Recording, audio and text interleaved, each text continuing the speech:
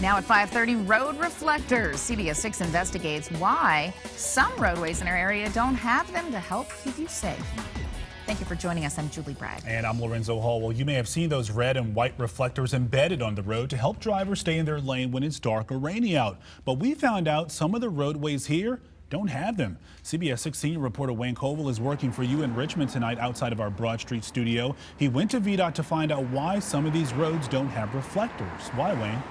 Well, Lorenzo, you can drive the same road for miles, and in some areas you may see reflectors, and in other areas you'll just see the striping. So we went to VDOT to ask them what's the criteria that they use, cities and counties use also, to keep you safe.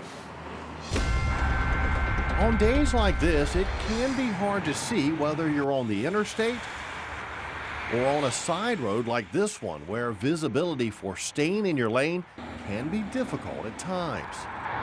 Petersburg is in the process of paving this section of Route 460 in the next few months.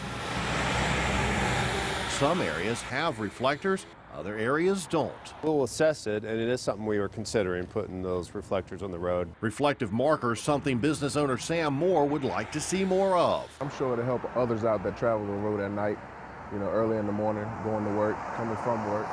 So yeah, they will help. VDOT says when it comes to reflective markers like this one, where they're placed has to meet federal standards.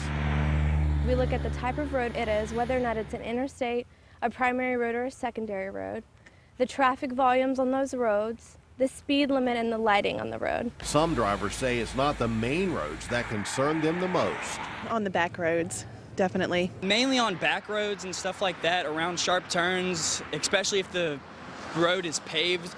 It should have a lot more reflectors so then people can see exactly where they're going, because there's a lot of wrecks on back roads and sharp turns and stuff like that.